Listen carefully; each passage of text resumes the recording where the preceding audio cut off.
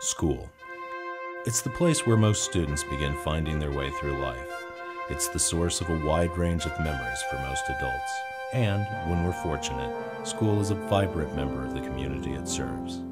Engaging professors, a leisurely stroll around the walking trail, the excitement of the first day of class, graduation.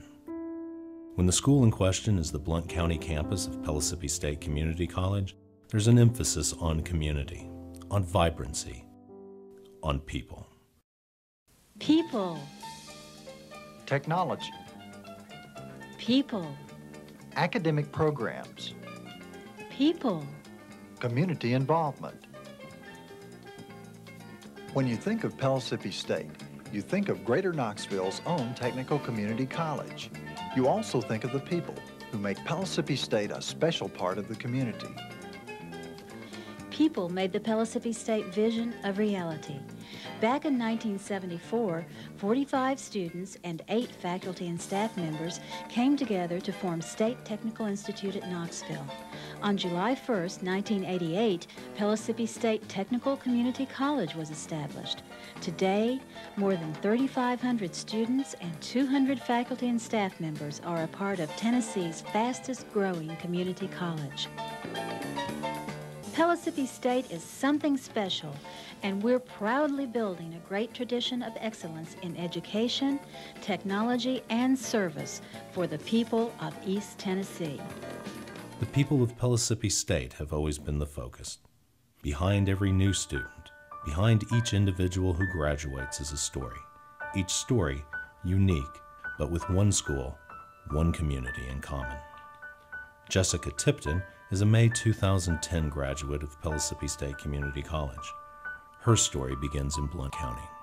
Jessica and the rest of the spring 2010 graduates were the last to attend classes at the Blount County Center, popularly referred to as Bungalow by many in the community. The former elementary school served as the first truly centralized location for Pellissippi State's growing student body. The first classes offered in 1985 were held in area high schools.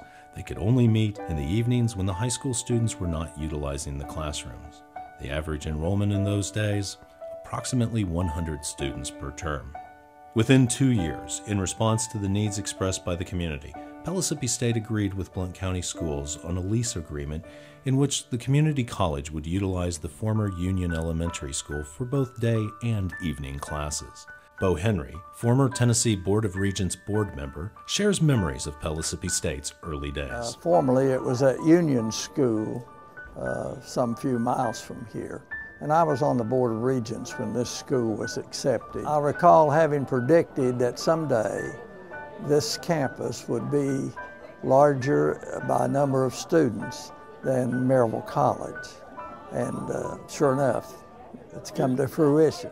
Since the building had been vacant for several years, Union required renovations. No state funds were available, so Pellissippi State turned to the community with the belief that Blount Countyans would be the first to come forward with support if asked for help.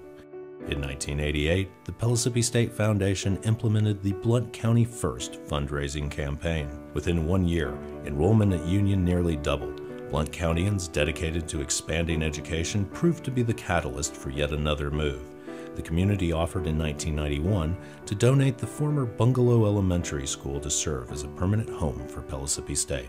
J.L. Goins, former president of Pellissippi State, shares a story about the rapid growth of Pellissippi State in Blount County and how the Bungalow site happened to become a part of history. We had started out in another elementary school in Blount County called Union, and we outgrew it in 1 year. And I learned that this facility was going to be declared surplus, and we started talking to the county commission and the Blount County School Board. And after a lot of negotiations and time, we got the building for $1. And I went to the Register of Deeds office in the courthouse and gave them $1, got the deed and took it to Tennessee Board of Regents and told them we had a new facility and some land.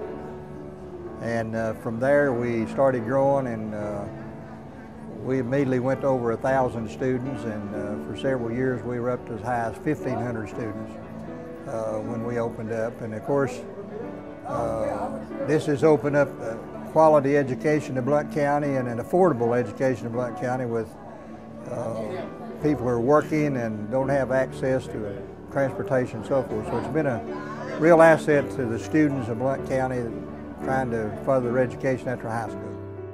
Again, state funding was unavailable for needed renovations, and again, Blount County residents responded with more than $250,000. The governments of Blount County, Maryville City, and Alcoa City also assisted. By 1992, all of Pellissippi State's Blount County programs were centralized at the Bungalow location. The first classes to meet in Bungalow did so in 1992.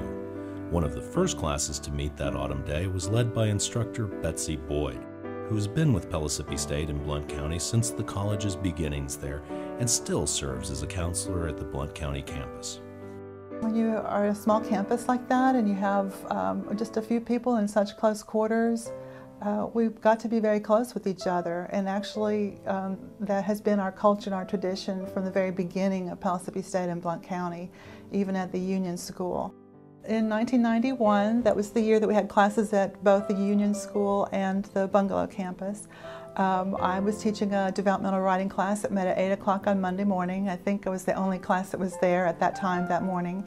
And I was about to start class when our dean at the time, Annabelle Agee, stepped in the door and said, the Daily Times is here and they'd like to take a picture of your class. Would you mind if you all come out front and we'll take your picture? So, you know, so much for the lesson plan that day, but that was all right. It was very exciting, and we all did go out and stand in the front entryway of the campus and had our picture taken. Well, you know, in 22 years, there are a lot of changes and a lot of things that happen. But the things that stand out in my mind for the most part are those human, personal stories of how people's lives have been changed, their association with Pellissippi State, whether they were students or worked on our staff here. And I remember my very first semester teaching developmental writing at Pellissippi State. There was a gentleman in my class who, at the age of 40, decided he was tired of the job that he had and quit his job to come to school. Did not know what he was going to do next. He just knew that what he was doing was not what he wanted to continue to do. He was a very good writer in my class, and he sort of got the idea he might like to teach. And so, of course, as an English instructor, I tried to convince him to be a writing teacher. But he also liked math a lot, and in fact became a math peer tutor. We had lots of peer tutors in those days. And did that for a while, and he graduated from Pellissippi State, went on to UT. He did major in math. He got his master's degree in mathematics, and for the last 10 years or so has been a full-time instructor in math at William Blount High School, and he's now teaching part-time at Pellissippi State in the math department. And so here's somebody who came full circle. I love that story.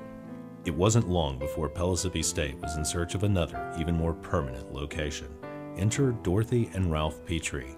Though several potential sites were considered, it was the land belonging to the Petries that would eventually become home to the new Pellissippi State Blount County campus. Dorothy and Ralph Petrie share their story. And if JF hadn't approached me, I wouldn't have known anything about them wanting it even, you know, so he had played a big part of those things over here for a long, long time. And I think my dad would really approve of what we decided to use it for, the land. He was born up near North Carolina in a little community that didn't even have a high school. So he never got to go, you know, when he was growing up, he didn't get a good education. After 24 years of being a vital member of the Blount County community, albeit in a wide variety of places, Pellissippi State said a final goodbye to the Bungalow site in preparation for the fall 2010 move to its new campus. Goodbye Bungalow, a special gathering of those who walked the halls of the former elementary school during its original incarnation, also included those who attended classes there after its conversion to Pellissippi State's Blount County Center. I'm gonna miss it. I mean, it's a memory, a part of my life, really. I played basketball here, and it was a great school to go to. I mean, it was a lot of fond memories. Grew up with a lot of people here in Bungalow, so I'm still friends with them to this day. A lot more challenging to, you know, you wanted to get up and try to get away with something, forget it, but the staff here was just incredible. All the way back from Mr. Bridges all the way to Miss Cross to all of my first grade teachers. It's just like a you know, I could see later in life it was a molding situation, so it was good. I started here in kindergarten, which would have been 1973 or 74. And it was a great school. We actually lived less than a mile from here, so we walked to school and walked home. And I went through here for 9 years before I went on to high school. It was a great school. It was all close, everybody knew everybody. It was a little community school. While the location may be changing, the constants that remain and that will continue to grow are the sense of vibrancy, community, and people. For Steve West, Pellissippi State is synonymous with strengthening business opportunities for people in the community. You know, Blount County has always been aggressive in attracting new business and everything, and the new Pellissippi State campus on 321 is going to be an entry into Blount County, and I think it'll be a great recruiting tool for new industry. Fred Forrester, past president and CEO of Blount Partnership, agrees. I think the impact is going to be significant. Our new campus will provide multiple new opportunities for training, new training and cross-training for employees and citizens, our citizens of all types, to get involved with learning new skills and abilities and things that will improve their ability to be more effective in what they're doing. The new two-story building, located on 39.5 acres, provides a sweeping view of mountains and pasture lands while allowing lots of natural light into the structure. The exterior plan includes space for an outdoor amphitheater, a walking trail around the campus, and red maple trees lining the driveway. And, as is so often the case in Blount County, there are already stories that overlap, people whose lives touch one another in unexpected ways thanks to the one common element of school. One example involves 3 Blount Countians from 3 different generations. Esther Carlson Lowe, a registered nurse who married and settled in Maryville in 1940. Her son-in-law, local attorney David Black, who along with his wife Marty established a nursing scholarship in memory of his mother-in-law, and Christian Gomez, a young Maryville resident and nursing student who will be among the first to attend classes at the new Blount County campus. Gomez is the recent recipient of the Esther Carlson Lowe Nursing Scholarship. David Black understands firsthand the relationship between family and education. Obviously, Pellissippi will help create an educated workforce that will provide job opportunities here locally. I'm impressed with the design, location, quality of the new campus, and looking forward to the students enjoying their really first-class facility. Though Christian Gomez never met David Black's mother-in-law, the young father will be in the first class of nursing students in fall 2010, thanks in part to the legacy of Mrs. Lowe. Well, I was very surprised because one day I checked my mailbox and I saw this envelope from Pellissippi. And I was like, I wonder what it is. And I opened it and I was like, wow. I was very excited. I'm very excited. I want to see how it looks like. It looks like a great location and a great building, so I want to see the inside and everything. Setting aside the multitude of details that made the new campus come together, it's about community. The community of Blount County and every student who has attended classes, each person who has watched a play at the old Bungalow Elementary School, everyone who has supported Pellissippi State's presence in Blount County. The stories that are still being played out today, stories like those of Christian Gomez and Jessica Tipton. Hi, my name is Jessica Tipton and I just graduated from Pellissippi State in May 2010. I live in Blount County and the most convenient place for me to go to school was the Pellissippi Blount County campus, and the teachers were great and they would always go out of their way to help you. I think that future Blount County students will really enjoy this new campus because it's close, convenient, and offers community-style classes. Congratulations. Jessica, can you...